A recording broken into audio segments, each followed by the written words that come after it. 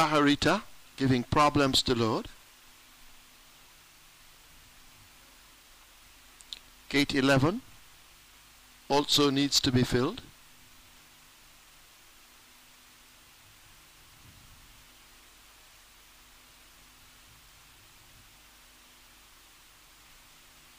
Now the 10 gate has a horse in it. That should be Pajarita. So we wait on number 11, Perfect Flyer.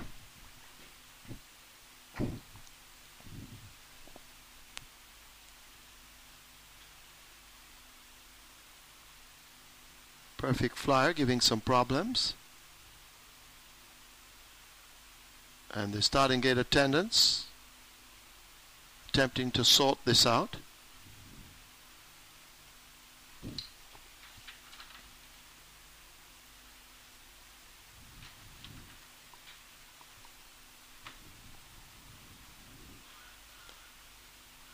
They're all in and they're off. Summer Victory gets a good start. Not so it looks to be Tiamo. As they're sorting themselves out, Windcraft is over toward the far side. Summer Victory is nearest to us. Perfect Flyer in behind. Pajarita has catching up to do along with It Ain't Easy Being Me.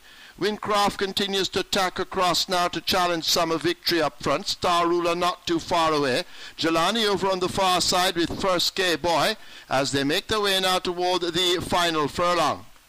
It's a Windcraft and a Summer Victory going at it. Perfect Flyer now coming with a burst of speed. Star Ruler also beginning to pick up as they make their way toward the final 16th. And right there, Perfect Flyer has the advantage over Summer Victory. Perfect Flyer coming away. It's tight. Summer Victory looks to be second. Over Windcraft, then Star Ruler. It's close between It Ain't Easy Being Me and on the far side, Jelani.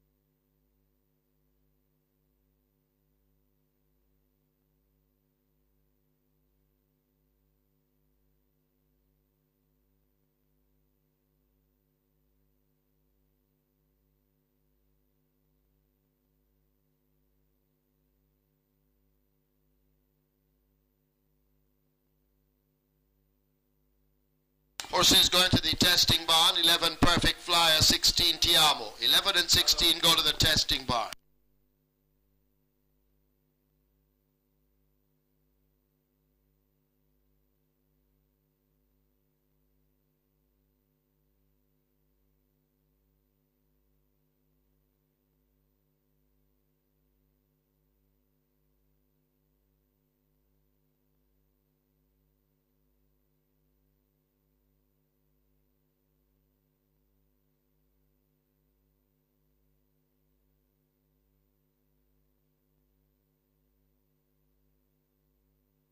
The winner's enclosure, the unofficial winner of the 9th, 11 Perfect Flyer, 3-year-old bay colt by Dayton Flyer, Perfect Storm by Law of the Sea, Red Wyas 1955 Limited on Hammock Farms, trained Patrick Lynch, his second win on the card, the third for jockey Dick Cardenas, second 14 Summer Victory, third 6 Windcraft, fourth 2 Star Ruler, fifth 7 It Ain't Easy Being Me, sixth 5